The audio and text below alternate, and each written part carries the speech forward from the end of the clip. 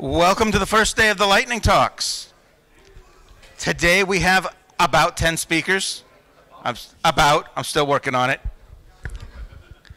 If you are a Lightning Talk speaker, you should by now be in the front row on this section. And they all know where they're going, except for the person who hasn't shown up. Julian, if you ever do show up, wander up front. If you're going to give a Lightning Talk advertisement, at some point while the talks are switching, wander up and sit in the front row on this side. You'll come up, there's only the one microphone, so we'll be switching it back and forth. Say what you got to say, and then go back to where you came from so someone else can have your seat in the front row. If you come up to give an advertisement and they're still clapping for the speaker over here, don't start. I won't count it against your time. If you're a speaker and you're all set up ready to go and they're making some noise for the advertiser, don't worry, I won't count it against you. Your time starts when you make a speaker move. That means when you start to talk or move a slide or something. So if you're really having technical difficulties, keep focusing on it because I might start eating into your time. Remember, at 4 minutes in, we get a ding, and at about 5 minutes in, we get a gong. So, you're up. Oh, while he's setting up. You want me to start? Get up here and do your ad. No, never mind. He is plugged in. He's ready. You're ready already. Yeah, it's good. Well then, hi, I'm Patrick. And today I want to talk about relocatability. And that's what I worked on the last half year, making Rakudo portable, relocatable. So the problem we had up to now, imagine you want to convince your boss that you can use Perl 6 at work.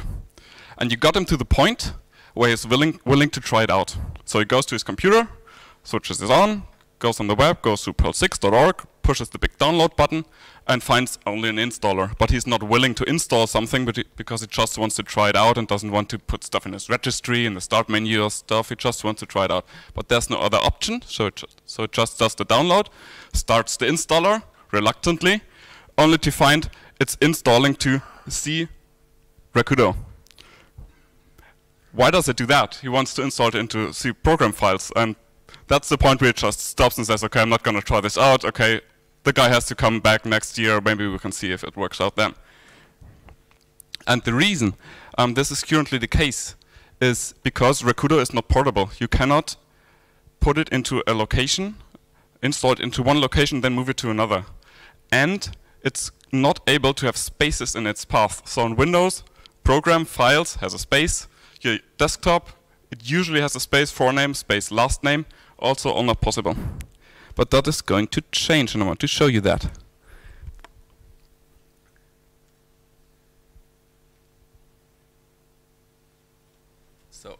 So on C there's this relocatable Rakudo folder. Has a small program in there. What it does is just using a module, generating some SVG and putting the location of the script in there, and then it's displaying it.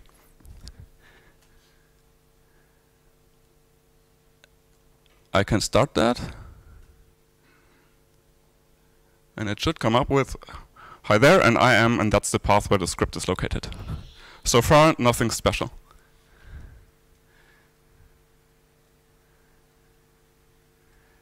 Thing is, I can move this folder to the desktop, open it up, start it again, and it comes up, works as before, and has the new path in it.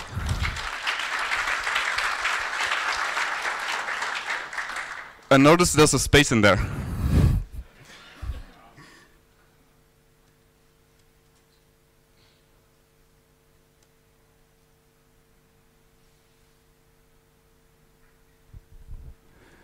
So what you just saw is basically three things that I'd like to put a point on. I moved it around, and there's nothing anywhere else on the hard disk that it requires. I put this on a laptop of someone else who has nothing to do with Perl 6. It also worked. It works with spaces and paths. That's especially important on Windows. And when you install a module in there, it installs the module into that folder. So you can install loads of stuff, put your script in there, and with that, you have a nice way to deploy, quickly deploy something you can hand over to people. That's very little work to get something up you can hand around, and it just works everywhere. The plan is to provide pre-compiled archives for Windows, Linux, and macOS with the next release. At the moment we don't have any, but with the next release we want to provide those.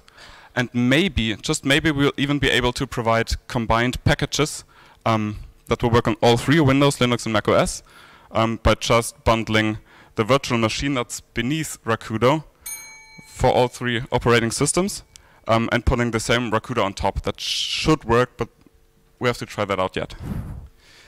There are some caveats. The biggest is it does not work on OpenBSD or AIX. That's because of a technical limitation. Those operating systems, they just have to live with non-portable Rakudo for now. But apart from that, I think we're good to go. Yeah.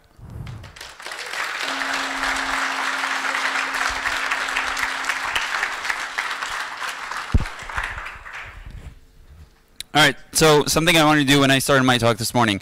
How many people here are here for the first time at a European conference? Raise your hands. Wow, every time. I love this. So some people ask, how do you join the Perl community? You just did. Thank you for coming.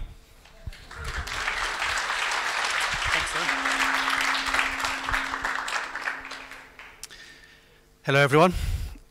Is this, can you hear me? Yeah, okay, good. All right. Hope you're all having a good conference. I must say it's lovely to be back in Riga. Right, I want to talk a little bit about, we're mostly software developers here, computer programmers, and it's a kind of a new profession, right? Since the end of the Second World War, it's sort of really taken off.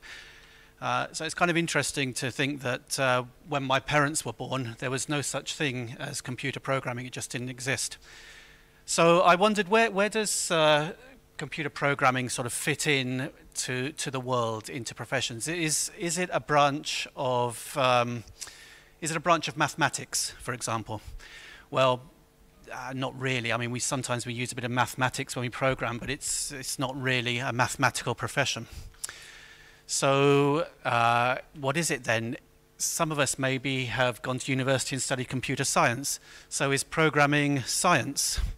Well, we don't really follow a scientific method, so you couldn't really say that programming is science. So not mathematics, not science, engineering. I have a degree in software engineering. When I went to university, my school was in the same school as the aeronautical engineers and the civil engineers.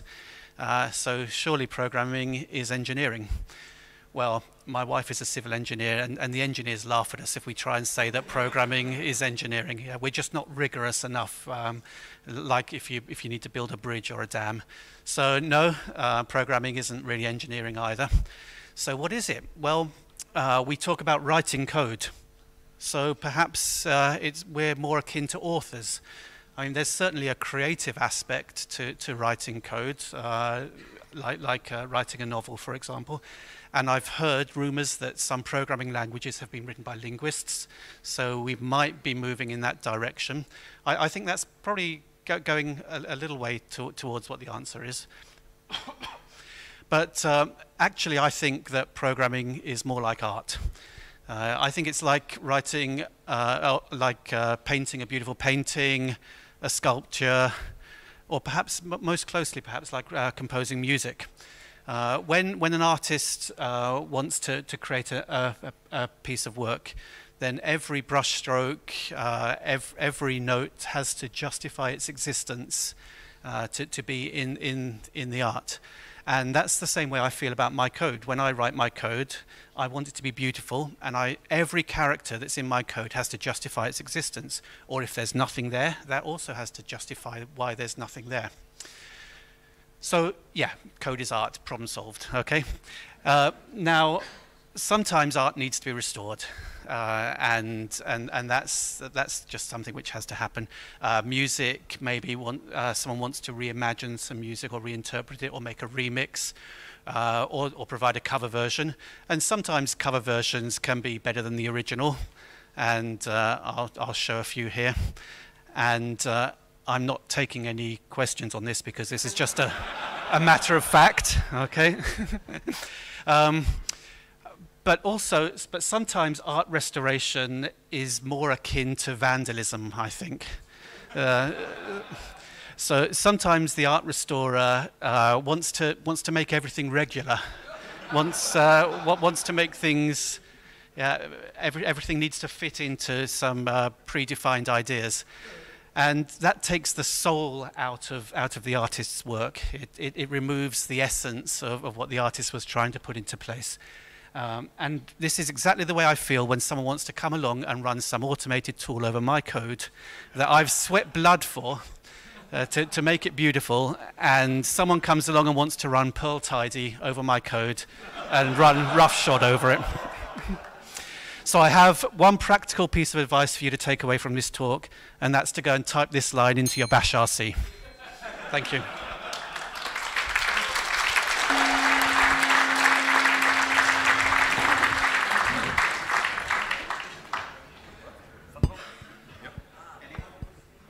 Where the hell's that one going?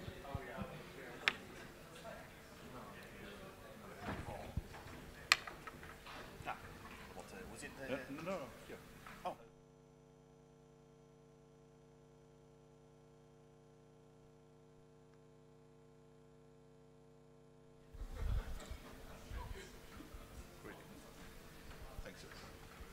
Hi. Almost a year ago I had a very pleasant experience when our professor said, I have this one very weird project. I'm in. Shortly after I looked at pictures like that, and the nice doctor explained me these pictures are created by ultrasound probes that are listening to your MCA, which is the middle cerebral artery, or in layman's terms, that the lifeline for your brain. Yes? And there you have a nice diagram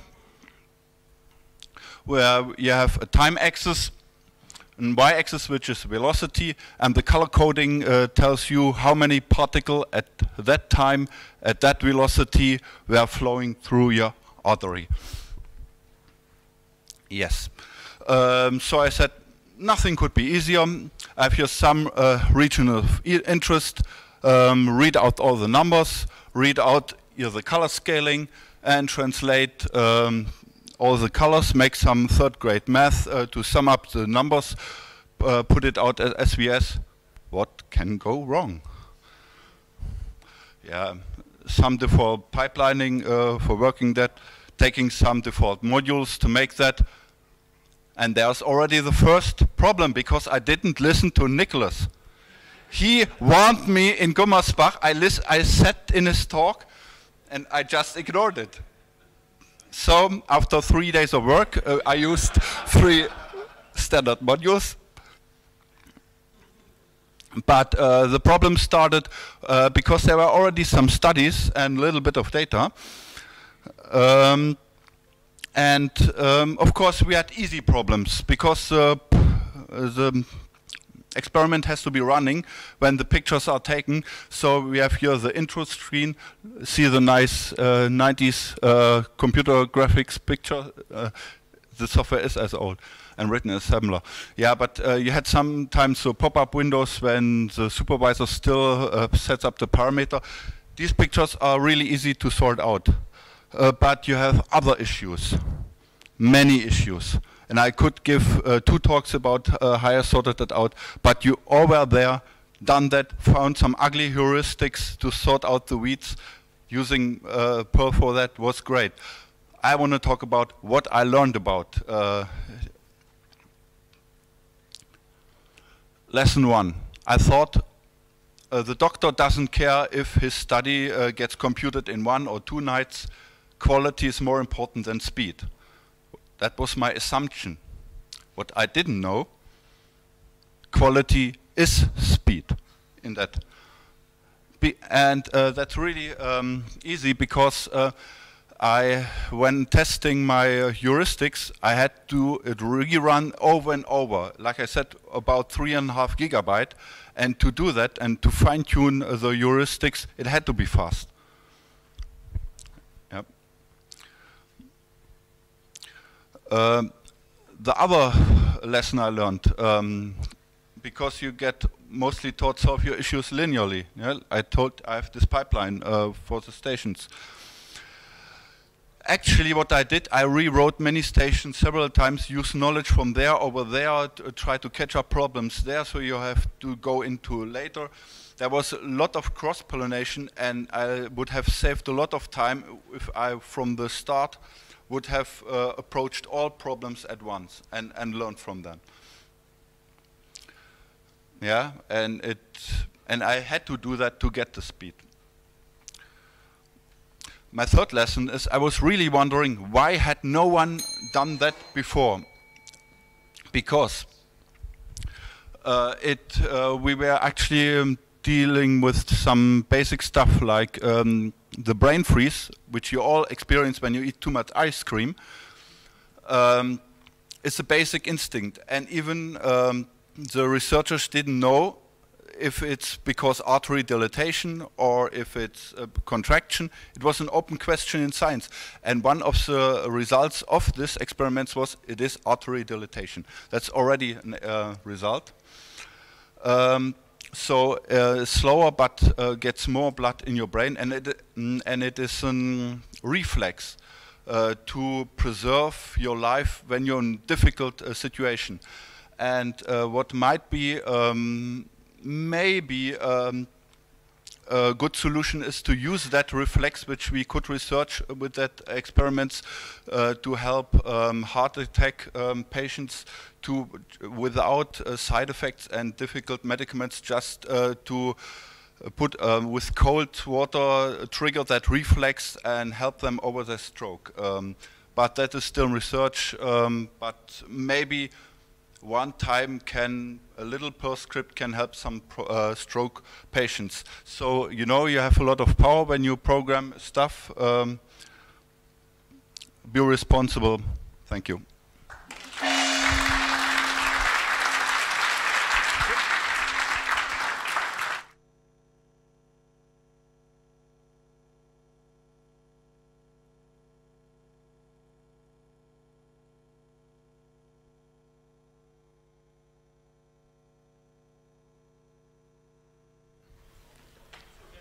Oh, he's muting it. Sorry. Okay.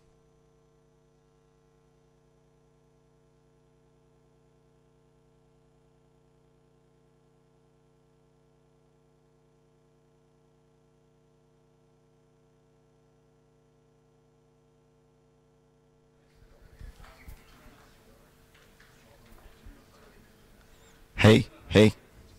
Hi, I'm Ilya. I have to warn you that the next slide contains a lot of terminology. It's domain specific. It would be the hardest part of this talk. So for the purposes of this talk, operations and SRE and system and DevOps are all the same. Done with the hard part. Okay, so I'm talking about NGS, and if you're looking for modern language for operations people, the niche was not filled with anything before NGS, and that's why I created NGS. I'm claiming that NGS is built ground up for operations, but what does that really mean?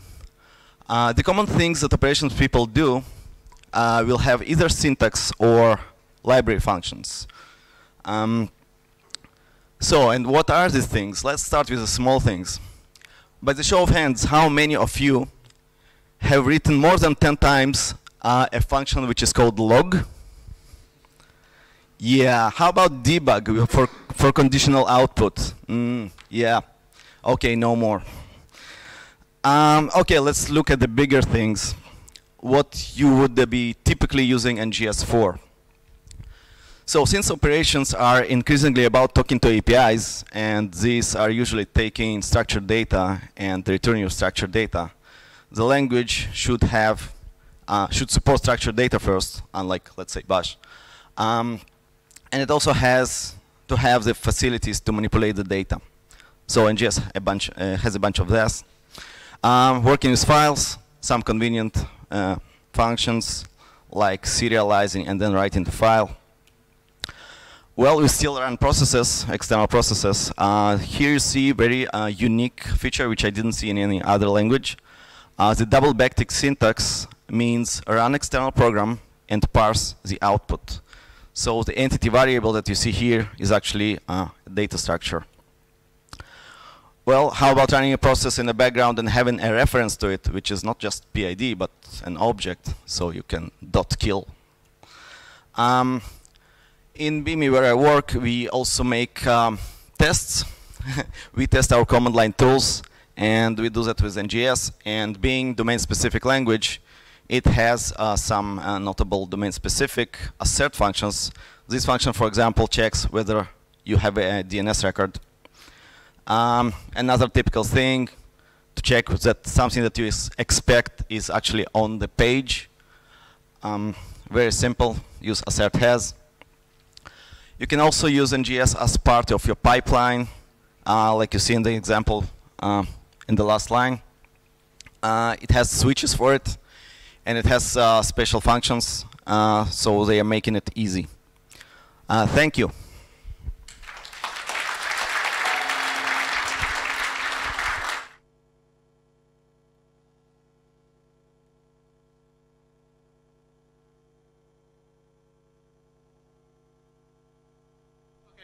So, quick announcement. I work for Perceptics. We're a company that does a lot of employee surveys.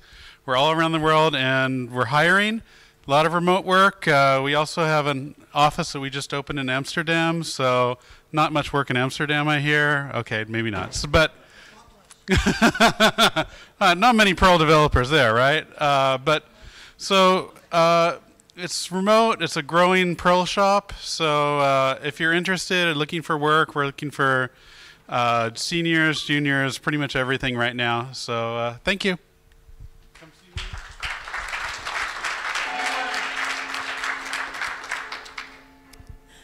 Test, test. Okay, this works. I was reading about a bug, and I don't know why I was reading it because I didn't understand what I was reading, and I noticed that they mentioned some assistive technology was used in the bug, and 2 days later I read another one that had the same thing, and I wondered if this was a thing, and could I collect them all. And I found a couple, and I thought I'd talk about them. Exploits or vulnerabilities, depending on whether or not they get used, but usually you want to do something evil, you need access or privileges, you don't want to get caught. So you could use accessibility programs which tend to have access and privileges, and hopefully you're doing it all for profit. So the first one I'm going to talk about is sticky keys, which I expect everyone in here to know what that is. But you know, if you can't hit keys with your finger yoga, you can use sticky keys to hit them sequentially and they'll all run at once.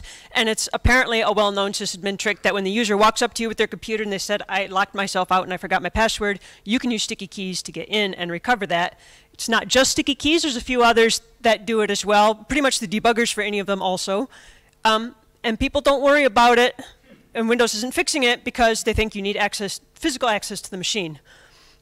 The one I was reading about, the bug I was reading about, this is where I learned what domain fronting was, and I thought it was really cool. But so the network was already infected, but they wanted to really make sure they had good access. So the actual trick is you take, it used to be called a set high contrast. I don't know when they changed what it did, but set high contrast now does sticky keys.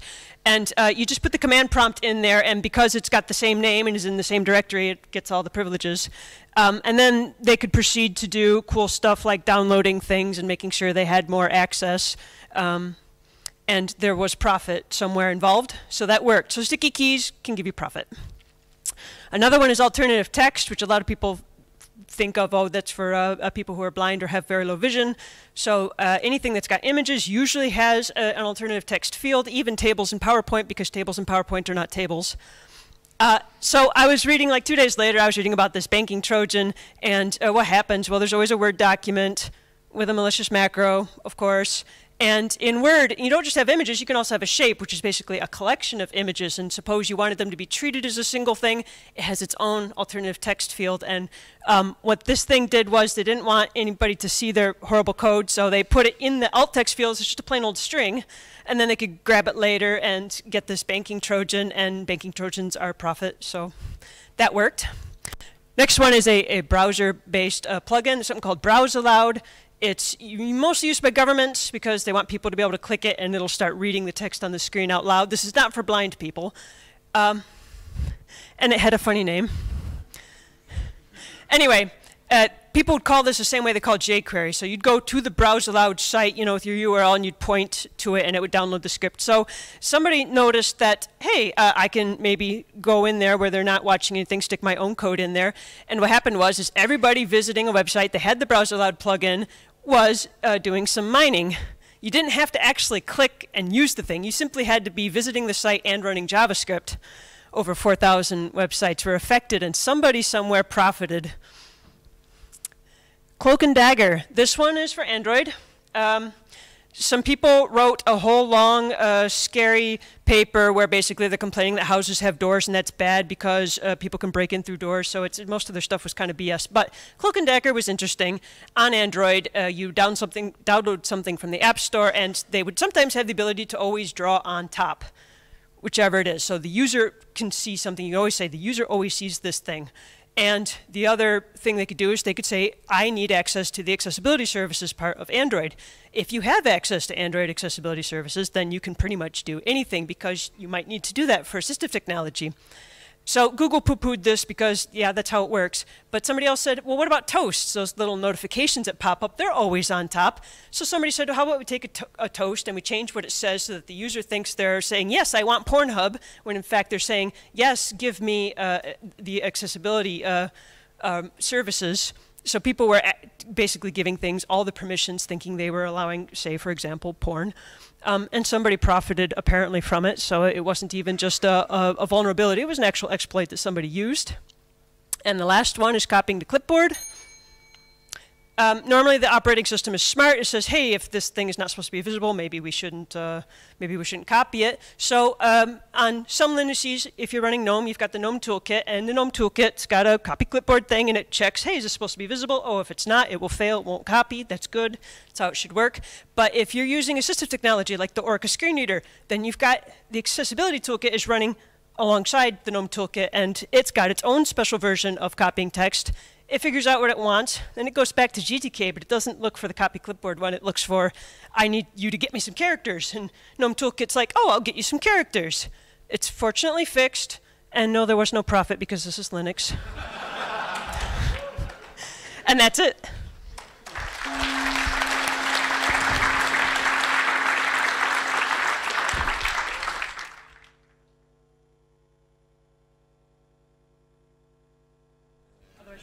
Anyone got anything to speak about?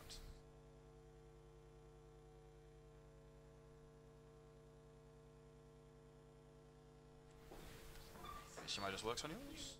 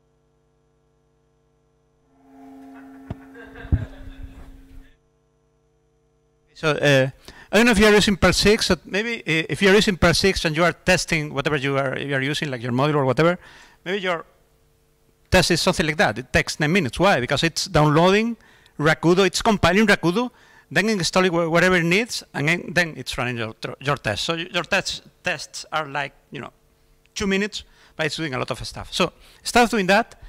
You should. I mean, this is what it's doing. Rakudo and whatever, everything else. Yeah, we can use Docker. We can use Docker containers, and then we can use something like this .travis.yml. Basically, we are going to do this. We are going to use this container, and that's it. Then it will take 2 minutes instead of 9 minutes. Why? Because it's only taking time to download your container, installing whatever module you need, and that's it. Maybe, I mean, that's fast, but maybe you have OpenSSL. What does it mean? It means that you are going to need to install something else before you are installing your Perl 6 modules. But we also have this Docker container, so we can use that directly, and that's it. So please, you can get test results while you wait, because it takes 2 minutes or 3 minutes, or whatever. And also, use always these Perl 6 Docker containers. That's it. Thank you.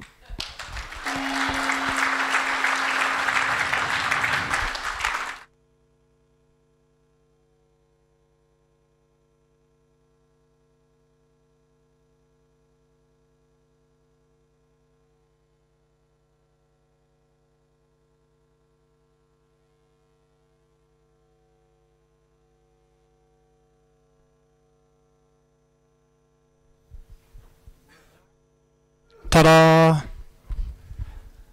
Let's talk about space, because space is cool. So if you were watching any kind of news last year, last month, you would have realised that Apollo 11 celebrated its 50th anniversary last month. 50 years since that first landed on the moon. Now, I am only just old enough to remember the original mission.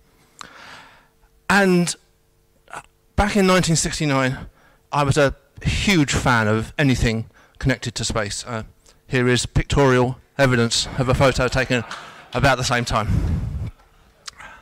To be fair, in 2019, I'm still a big fan of everything connected to space. I don't have a similar photo to tell you of that. So, Sunday, 14th of July, this year, so about 3 weeks ago, I'm sitting at my desktop in my flat and I'm working on my slides for talks for this conference. But actually I'm thinking, really there should be a Twitter bot that does something to celebrate Apollo 11. And I'm thinking, what it could do is it could actually tweet the mission timeline in, well, I was going to say in real time, but in real time plus 50 years. But actually what I'm thinking is, writing that's going to be a lot more interesting than writing these talks that I'm writing. So time passes, about 90 minutes passes, and we have a Twitter bot. Obviously, originally at that point it didn't have all the tweets attached to it, but it took me about 90 minutes to get from thinking this would be cool to actually this is live on Twitter and working. So I thought, it's there. It's at Apollo 11 at 50, and so I thought I'd share. I've probably got maybe 3.5 minutes left to show you how to write a Twitter bot. So now what you need three things. You need some data to tweet. You need some code to do the tweeting, and you need some images to make your Twitter account look pretty.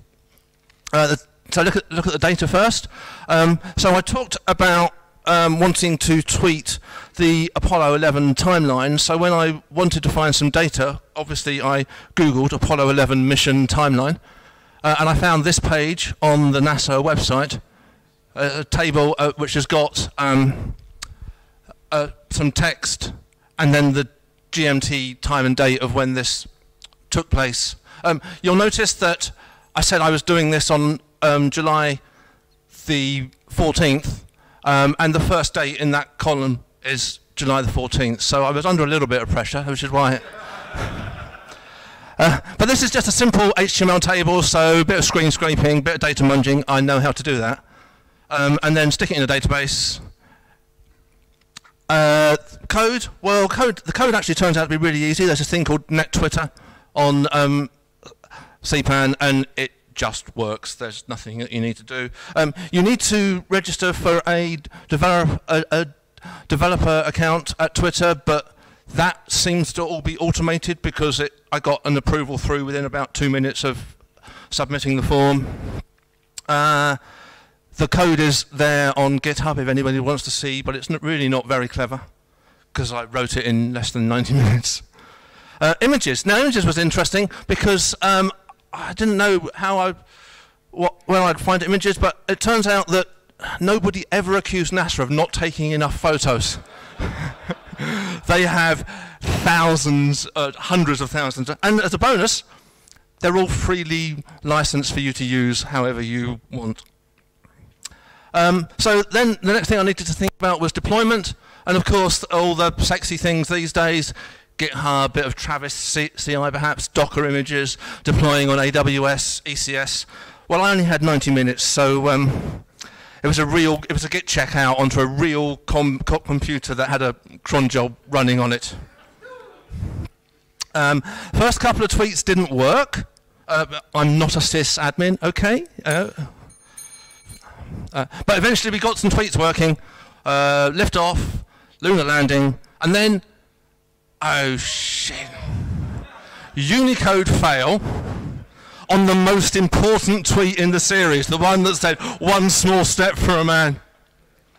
It was an easy fix though, so I fixed it, and it'll work when we do it again in 2029. It hasn't finished tweeting yet. There are 3 more tweets to go. But you'll have to follow it to find out when they appear. So once again, that's at Apollo 11 at 50. And if you want something that carries on tweeting after that, please follow me because I'm needy. Thank you very much.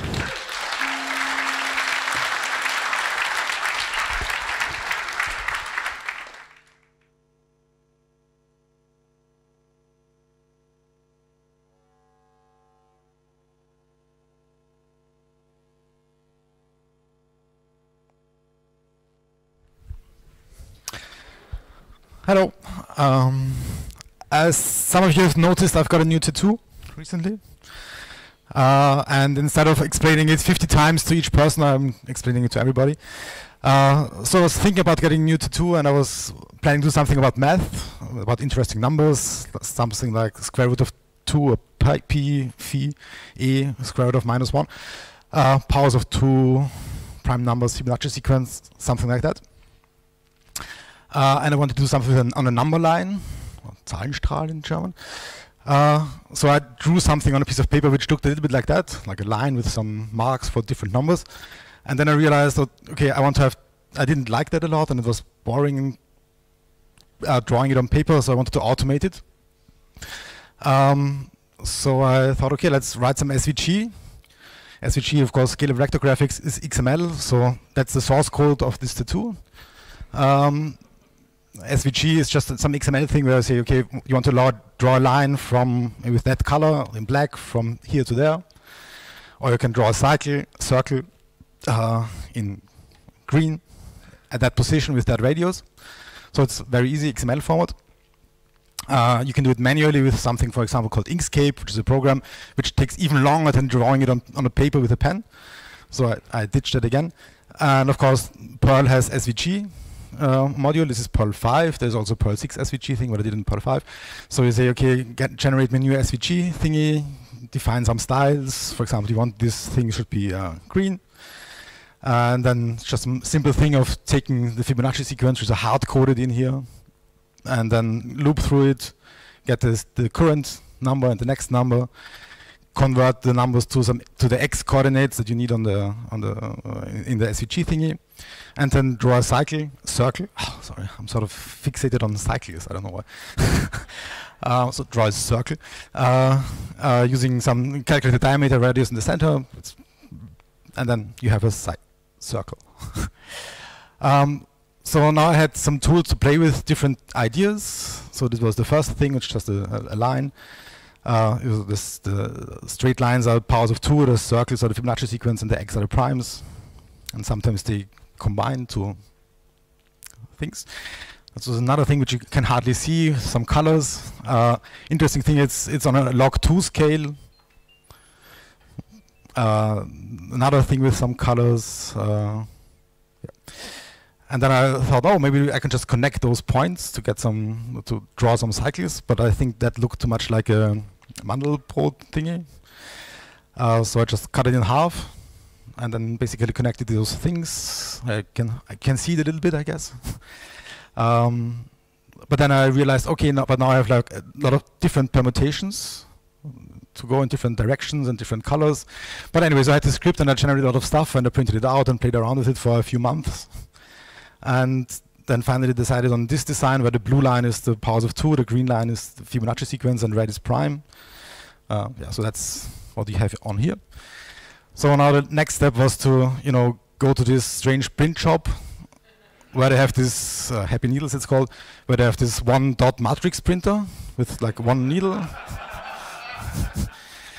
And they have this very nice print driver, and you hand this guy the piece of paper, and then he, takes a needle and takes that thing and puts it under your skin. And so that's the fresh tattoo with a shaved arm. I also don't shave my arm that often. So that's how I did math, SVG, and Perl to generate my new tattoo, and that's it. Thank you.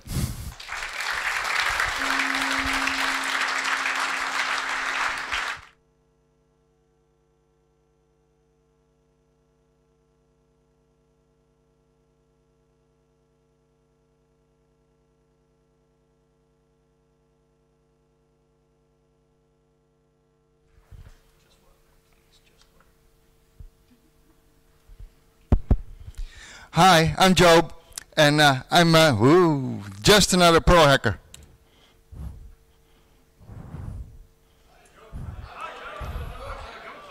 I'm glad you asked. When I was a kid, my parents bought this machine. It was an Acorn BBC, 32 kilobytes, and I wrote my first code on it when I was about 8. And I kept doing that, and eventually I got to make a living out of writing code. And I got my first real programming job in 2001.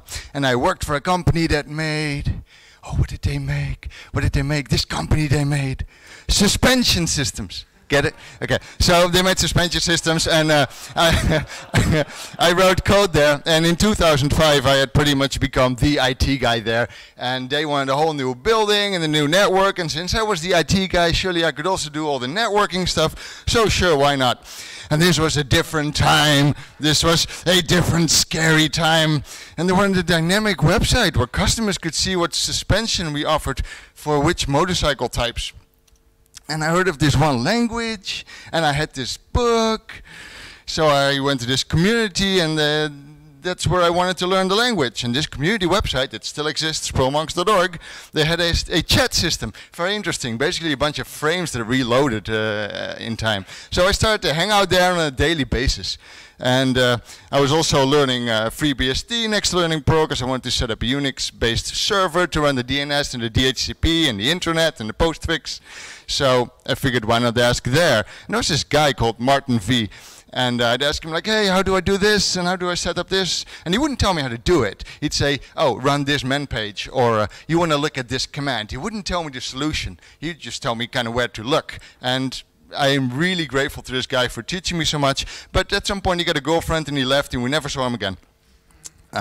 Corian, always there, always answering my questions. Great guy. I think he's here somewhere. Corian, where are you? He's here, right? Somewhere? Hey! And I think he's still there nowadays. Intrepid. I had a lot of discussions with this guy about Buddhism and metaphysics. Digital Kitty would tell us all these stories about her crazy, crazy life in Phoenix, Arizona. And she disappeared years ago, and I hope that she's still out there somewhere and will come back someday. Hervius, he was the first Quaker I met. And he had this loom, and he went to all these Renaissance fairs, and he made this hat, and very cool. Planetscape, lots of discussions with her on politics and religion, and recently my wife found her on Twitter, so yeah, we met again after years of not talking. Marto, my wife and I met him in Glasgow, went out for drinks, whiskey, scotch, fun. I got my first full-time programming job through PerlMonks. Jay Böker said, hey, we're looking for somebody, what about you? And I said, sure. And that's where also Basje worked, and he was the network admin. He really improved my knowledge on system administration and Unix. And I got my second full-time programming job through this guy, Clinton, also via PerlMonks. Hit me up and said, hey, I heard you're decent. I don't know where he got that idea, but he offered me a job. And he taught me so much, really taught me how to grow as a programmer, really mentored me closely. And whenever I mentor a newer programmer nowadays, I try to do what he did. These slides look like obituaries. Not true, these people are all alive. He also took me to my first YAPC. This was amazing. My first YAPC in 2008. I had never been to a conference before. So imagine one of the first talk I hear is Damian Conway talking about Perl. So that really just set these really high expectations I had for YAPCs. And I was just standing near a book table, minding my own business, and suddenly this really tall woman walks up to me and says, have you gotten around to it? I'm like, I don't know what you mean. Have you gotten around to it? I don't know. And then she handed me around to it. 2008 to it, people. And there's so much stuff here at YAPCs, you know, every time we sit and chat. And F-word that, oh come on, none of you remember that? That was Pierce singing. So yeah, Wolfie handed me my first to it. I had my first time speaking at the YAPC 2010 Lightning Talks. Way more nervous than I am right now. Like, yeah, whatever. So that really helped. But also, you know, Perl is not just nice. You also get this stigma like, oh, you do Perl? I once had an interview. I had an interview for a Python job, and I had to do a coding challenge. On the screen. So they would look at the projector while I was writing code. I had to do a bunch of data munging. Okay, go, start, Python. That's like data munging. I started writing some regexes. Oh yeah, you're that Perl guy. I saw it in your resume. Yeah, you can't use regular expressions. Okay, so yeah, tie my head behind my back while you're at it. So, or I was at this meetup and this guy asked, so what do you do for work? Oh, I write Perl. Really? Oh, I could never do Perl. Oh, that would just be horrible. Okay, so what do you do? Oh, I write PHP. Okay, fine. So eventually I went freelance, and well, where do you go for help? You go to the Perl community. So Markov, there you are, Markov, thank you. I was so nervous being a freelancer, and he just said, stop worrying about it, just I'll teach you how to cheat the system. And now I'm just a really great freelancer. And I got my first freelance job through Herman, who is here somewhere. Where are you, Herman? Thank you. Got me a job doing Perl for some company. Other freelancing job I got through Ovid, who's out here somewhere, and he got me a job with his wife's company, and I got to work on this really cool project called Tau Station, and I got to drink beer with Sispete and go to DanceCons in Vienna, and I met Jason Chrome, and he taught me how to be a decent team lead, and he even drove for 4 hours from Chicago to Michigan when I was there to visit in-laws. I worked for Andy Beverly, Control O, again Perl work, but I also got to do my first usability study. I got to do accessibility there, bless you. And nowadays I'm doing Elixir, and I had to learn this language. So where do you go when you learn a language? You go to IRC. It's kind of like Slack without jiffies. So I'm at the IRC channel, I'm like, hey, I want to do this and this, and some people are helping me, and one guy says, oh, I know somebody with your nickname, but that's probably not you. And this person was called Disfun, and I said, well, that depends. Are you Tech Practical on Twitter? And he says, yeah, that's me. Oh, hi, James. Hi, Job. So it's sometimes I wonder if I can ever escape this community, because it's just been with me for so many years. Sawyer, you think you're out there? Yeah, he taught me how to say l'chaim, and I still need practice, but that means cheers, I've heard. Gareth Kerwin put me in a jiu-jitsu chokehold by my own request, didn't tell me that I should have tapped out, so my eyes rolled back, always went out of it. So this has been so much fun. So this is mostly just a thank you to you, amazing Perl community, for being so formative in my life and so amazing through all these years. Thank you so much.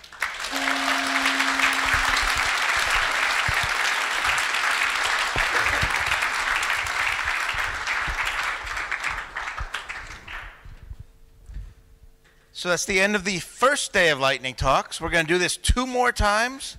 There is still lots of space available. I would like to get tomorrow all filled up and sorted out by lunch, so please submit through the website and come by and see me. Mostly when you submit, do it right after you come by and see me and tell me that you're doing it so that I can put the 2 things together, because my mind's not where it was anymore. And remember, memory is the second thing to go.